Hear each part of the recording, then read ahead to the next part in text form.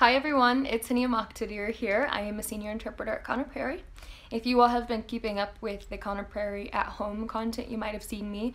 You might have even heard me talking about making this video all about 19th century hygiene. And while I was doing research into this topic, I reached out to my coworker, Jenny Sherrill, who's also an interpreter here on the grounds. And I just realized that she knows so much and she's so good at her job that I didn't think I would do it very good justice. Not like she can. So we decided to sit down and we had a little bit of a video interview where we talked about the most popular questions that we get asked while we're out on the grounds, and she was nice enough to answer them for us. So that's what this video is going to be about. And I just wanted to point out that we also thought this would be a fun idea because we get asked a lot while we're in costume or on the grounds how we prepare for our jobs, how we get in the mindset for our roles that we take on. And I think that short answer is you research, you go out there and you just practice and you just do it until you figure out what you're best at, and you ask each other. We're always surrounded by people who are just wonderful people who know so much about so much and who are just so lovely, and they never mind to help, and we never mind to help one another. So I think that's such a beautiful part of Prairie, and so I think this video kind of reflects that about how we work with one another. So we really hope that you enjoy it. I know that you're gonna love Jenny, and if you stick around till the end of the video, I'm going to do just a quick little wrap up where I mentioned some topics that didn't quite make it into her answers, but that I know that you all would be interested in because we had a chance to talk about it in our interview, and I don't want you to miss out on that content. So hope you enjoy it, and you'll see me after Jenny answers her questions. Hi, I'm Jenny. I'm an interpreter at Prairie, and I have been part of Prairie for most of my life. I was a youth volunteer when I turned 13, and I am not 13 anymore. And I spent 3 years as a youth volunteer and then 4 years as paid staff in my teenage years and into college. And then I thought I should get real jobs, so I went out and got some real jobs. And yeah, I don't like real jobs. I like Prairie jobs. And so then I came back when I was in my later 20s, and I have been around ever since. So that's been a number of years. So what do we use to keep our teeth clean in the 19th century? Of course, they have no toothpastes and no concept of fluoride in toothpaste. But what might we do to keep our teeth clean? Most of keeping teeth clean is about scrubbing off stuff that collects on it, what we would now know as plaque, and also taking care of offensive breath. So if your breath stinks, you're going to want to take care of this. Lots and lots of books give suggestions of concoctions that you might use to clean your teeth. From the Quaker Woman's Cookbook, use tincture of myrrh mixed with water to harden the gums, and Peruvian bark applied at night and rinsed off in the morning to preserve teeth. What's Peruvian bark? Well, this is kind of cool. Peruvian bark shows up in a lot of different substances that you might make for hygiene or health, and was available at your store. Peruvian bark is actually a substance that has quinine in it. And quinine we know today to be an anti-malarial and health treatment. So pretty cool. They were using some of those things that we now know to be helpful today. Another receipt is what we call recipes. A receipt from the Frugal Housewife says use honey mixed with charcoal to cleanse teeth and make them white. The honey is going to hold the charcoal in. The charcoal will scrub the surface of your teeth just like those whitening toothpaste today. And charcoal is also known to remove contamination. Again, lime water and Peruvian bark may occasionally be used for those with defective teeth or offensive breath. Other concoctions for your teeth include snuff, which is finely ground tobacco, and flowers of sulfur, which is actually a sulfur substance. So some better than others. Now, I would encourage you to give a try to something like honey mixed with charcoal, or maybe not. So what about dental health? How do you keep from losing your teeth? Well, in the 19th century, they really hoped their teeth didn't fall out, but they had a backup plan. Do you ever wonder why young adults get wisdom teeth? Do they really need an extra set of teeth? Well, most of us don't. I had to have mine taken out. My husband had to have his taken out. Most folks have their wisdom teeth taken out because there's no room for them. But what if you lost a couple of your teeth on each side? Maybe molars that are used as chewing surfaces that got cavities and got rotten and ended up falling out. If those wisdom teeth came in, they would fill a space that teeth had vacated earlier, and you would have another set of chewing surfaces in your mouth.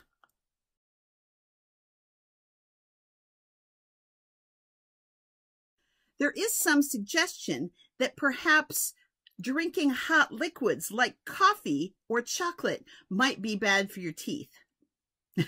The best excuse or reasoning that they give for this maybe being something that is bad for you is that the people from Mexico drink hot drinks like chocolate and coffee, and they have bad teeth. Oh, well, so do we Americans, and maybe we don't drink those things. Anyhow,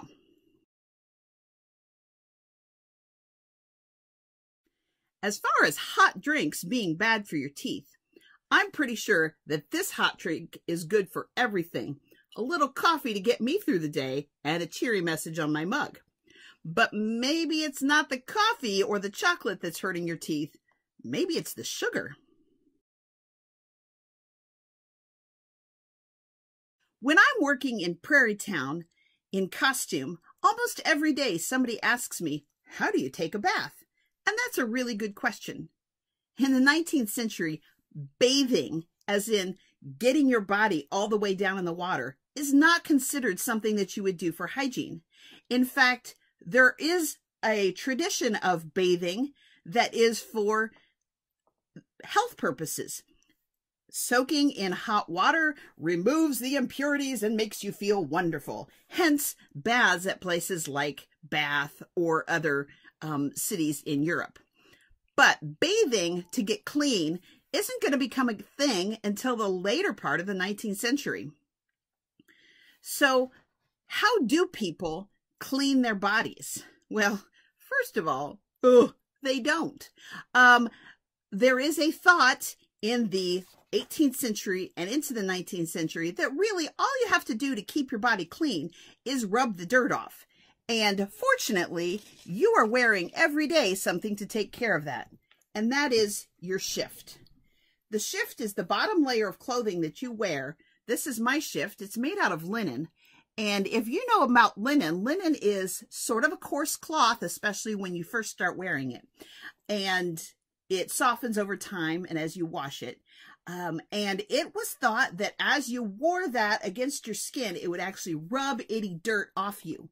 A man wears his shirt as his bottom layer. The same thing is going to happen. That's just going to rub all the impurities off, and you can change this shirt or this shift, and you're going to be just as clean as can be. If you were noticeably dirty, your hands and your face, you might wash those, and you would encourage your children to wash behind their ears where you could see dirt growing. But as for the regular person, not so much with the washing. Now, you would actually, if you were of any sort of social standing, wash yourself. You probably have a bowl and a pitcher in your room or in the kitchen near the fire, somewhere that's warm. You could pour water into that, pull your sleeve out of your shift, wash your body with water and a rough cloth. That's all. No soap. And you might do that periodically to get yourself clean. There are people writing, even in the early 19th century, about the need to take this layer of gunk off your skin that accumulates through perspiration. But those people were really ahead of their time, and most folks were not following those instructions. True. So Washing your skin, rubbing it with a rough cloth is thought to be healthful. It's thought to remove all those impurities. Why aren't you going to get into a tub? First of all, it's not seen as healthful. Second, how much water is it going to take to fill a tub to wash in? I'm going to tell you, it's a lot. You can't heat 10 to 15 gallons of water over your fireplace for baths. Later in the 19th century, when people start having stoves in their kitchen, that becomes a little bit of a different thing because they can heat more water on the back of the stove. That could just sit there heating all day. And in fact, some of the stoves even have reservoirs in the back that they could fill with water. So you might have a warm bath by the end of the 1900s or the 1800s, but not before that. Also, just a little note about getting into water. People in the 19th century don't swim. They really don't swim. They don't even know how to swim. Swimming also doesn't become a thing until the end of the century. So women are not getting in the water. They're not bathing. Boys might get in the water to play, but not to get clean. Your clothes are not getting washed either very often. And you might think that people smelled sort of bad. They did. But if everybody smells like that, you don't notice so much. One of the things that we like to say in Prairie Town is we try to be very, very historically accurate, except in the places where we don't. You will find that our bathing principles do not measure up to the 19th century standards. We're way cleaner than they are. What about washing your hair? How did people in the 19th century wash their hair? Guess what? They didn't do that either. In fact, shampoos like we know them today were not even invented in the 19th century. The word shampoo actually refers to a massage of the head, and the first shampoo lotions start coming in the second half of the 19th century and are substances made to facilitate the head rub, not to clean your hair. How do we keep our hair clean in the 19th century? Well, you will see when you go to Prairie Town, ladies wearing day caps. These day caps are not worn like this. My hair would be all the way back inside that day cap. The day cap is not about modesty. It's about keeping my hair clean. Dirt is going to land on this day cap and I can wash it and keep my hair from getting dirty. But you and I all know that dirty hair is not just about dust and dirt from outside falling on it. It's also about the hair getting oily and gross. Well, we've done that to ourselves. Your scalp has the right amount of follicles to produce oil for your hair. And when you wash your hair, you wash the oil out, so it needs to produce more oil. If we wash our hair too often, we actually dry our hair out, which makes our scalp want to produce more oil, which then makes our hair oilier. So if when I was a child, I had never started washing my hair often, if I had kept it covered and I had brushed the dirt out regularly, my hair wouldn't overproduce oil. At least it would eventually get into a good equilibrium. In cultures today that don't wash their hair regularly, most of the people have the right amount of oil for their hair. They just need to brush it to move it from the scalp to the ends of the hair. And so overwashing it actually can make your hair oilier.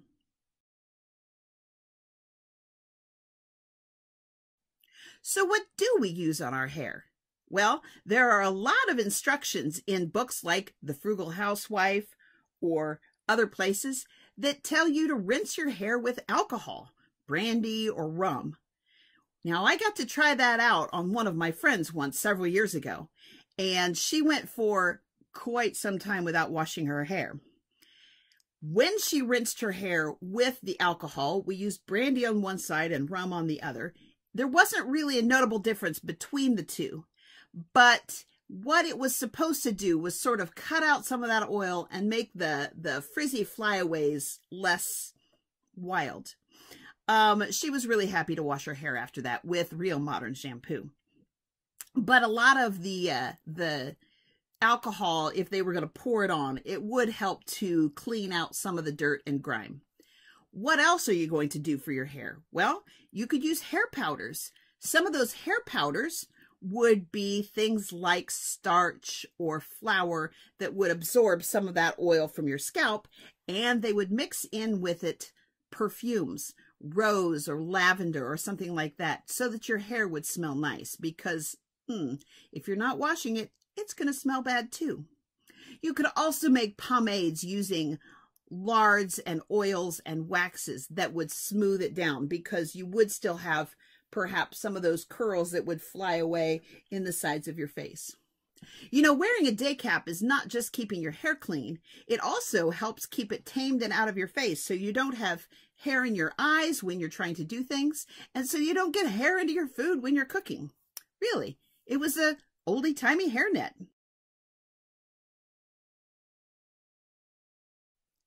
In the 19th century, you couldn't necessarily go to your local store to buy hygiene and beauty products, but there were dozens of books with recipes, which we call receipts, that would give you instructions on how to make those things at home with ingredients that you could buy at the store. One of my favorite books is called Mackenzie's Receipts. The earlier edition has 5,000 receipts, but then Mr. Mackenzie expands to 10,000 receipts, and they are receipts for everything: tanning leather, cooking food, keeping yourself beautiful, keeping healthy, all kinds of things. The best thing about Mackenzie's Receipts, both kinds, the 5,000 and the 10,000, is that they're available for free on Google Books. However, when you're reading a book like Mackenzie's Receipts or The Frugal Housewife or any other one of these great books that have such good information, you should probably keep your Google handy, because they used a lot of ingredients then that we know are not healthy now. One of the things that they would do is have receipts for taking away your freckles if you were in the sun too much. And those receipts usually involve some sort of acid, burning away that layer of skin. Good times. Or they might use a powder to make themselves look pale, because of course pale was the look. Very, very porcelain white complexion was considered the standard of beauty in the 1830s. And beyond. So they might make a powder out of something, maybe out of pearls. Yes, there was pearl powder made from ground up pearls. Or maybe some nice lead to make your skin look white. Now, we all know now that lead is very harmful to your health, but that didn't stop the ladies of the 1800s from powdering their faces with lead. There is another substance that was used in the 1800s to make a lady's skin look nice and white, which actually would turn black in the presence of certain chemicals. That is one of the greatest stories, and there is a retelling of it in one of Mackenzie's receipts. Here it is. So the substance that is used for whitening the skin for this face powder is called Magistracy of Bismuth. And bismuth pearl powder is 4 ounces of this Magistracy of Bismuth, 2 ounces of fine starch powder, mixed together, dried out, and finally, a lot of steps, you make it into this lovely powder with which you can powder your face. However, it is well known, says Mr. Mackenzie, that this oxide, under the name of pearl white, is used as a cosmetic by those of the fair sex who wish to become fairer. A lady thus painted was sitting in a lecture room where chemistry being the subject, water being impregnated with sulfurated hydrogen gas, which is also known as Harrogate water, was being handed round for inspection. On smelling this liquid, the lady in question became suddenly black in the face. Every person was of course alarmed by this sudden chemical change, but the lecturer explaining the cause of this phenomenon, the lady received no further injury than a salutary practical lesson to rely more upon natural than artificial beauty in the future. Oops, that's a great story from Mackenzie. Thank you, sir. So I have a couple of great receipts that you can use that are interesting but not harmful. The first is called ointment of hog's lard, and you can imagine what the main ingredient is. Take prepared hog's lard, 2 pounds, rose water, 3 ounces. Beat the lard with the rose water until they be mixed. Then melt the mixture with a slow fire and set it apart that the water may subside.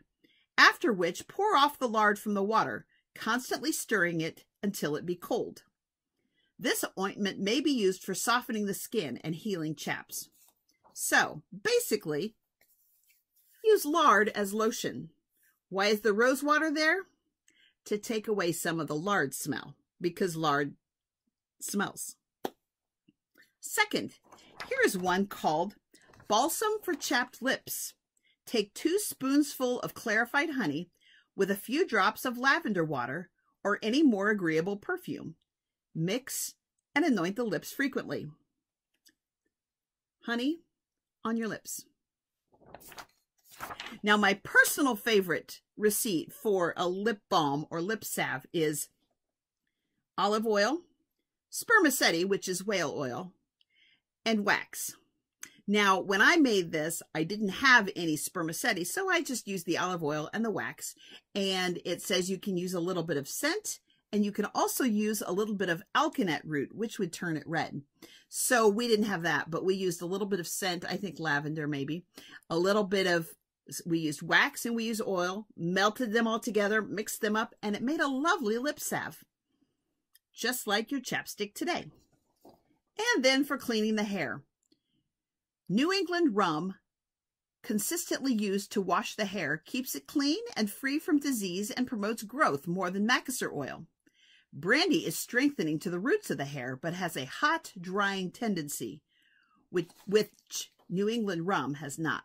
So, rum or brandy?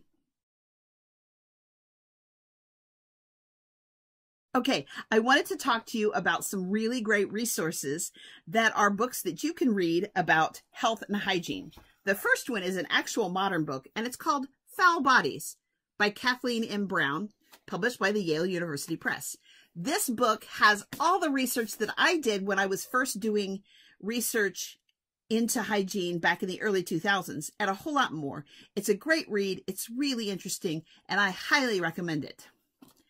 If you would like to read some of the oldie-timey resources, these are books that are all available on Google Books, and they're super interesting. I really enjoy them. Sometimes the information being shared is ridiculous. Sometimes it's just plain wrong. So, obviously, do not use any of these historical texts as actual medical or hygiene advice, but more just to inform you of what people were thinking back then. Some of my favorite ones include The Young Lady's Friend by Eliza Farrar, published in 1838. The Frugal Housewife is a huge favorite by Mrs. Lydia Child. She wrote amazing things, lots of books that we use in Prairie Town, and you will see The Frugal Housewife on a lot of shelves in Prairie Town. Here's a book from the health standpoint written by a doctor. It's called Elements of Hygiene by Robley Dungleson, MD, from 1835.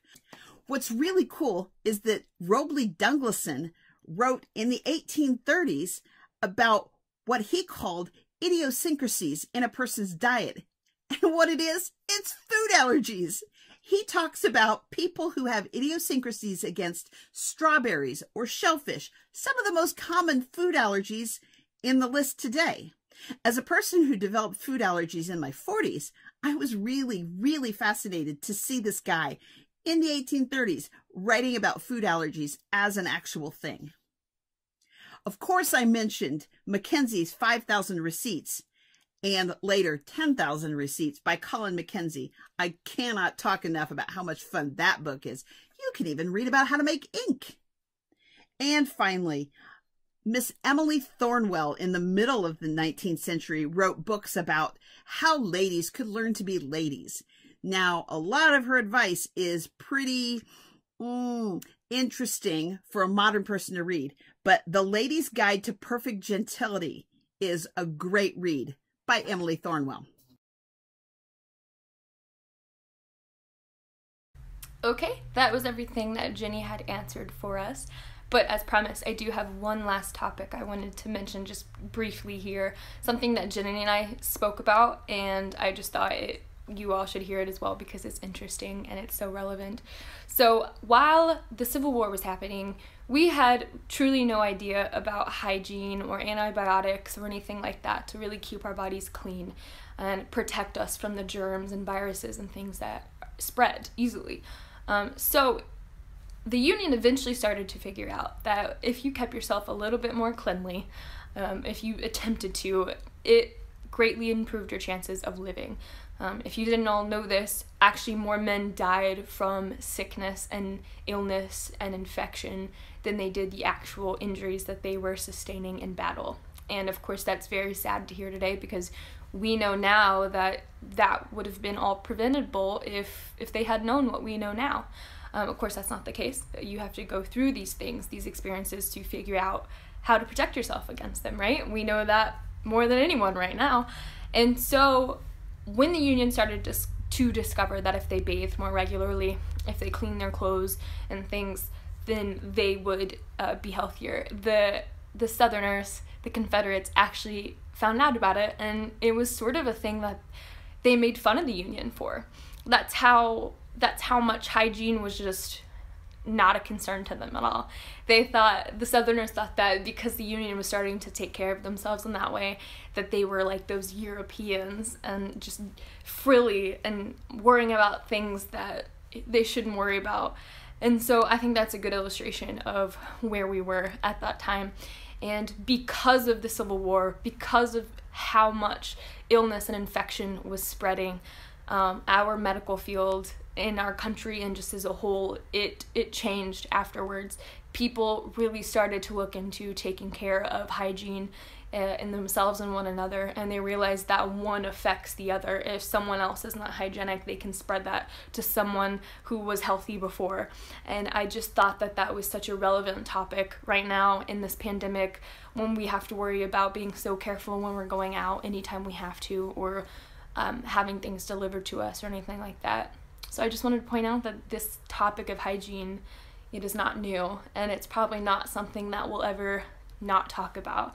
I think that it's a struggle that we're always going to have, and it's never going to go out of style, and we're never going to entirely beat it because we're always going to have illness and viruses and infections and things like that. But I just thought it was interesting, and so if you're interested in that topic, there's all sorts of resources and things that you can look into, because it is quite interesting how much the Civil War really changed our outlook on hygiene and how it kind of became patriotic, a symbol of patriotism to be hygienic, because they were trying so hard to encourage it so people could actually live, so they weren't being infected and things.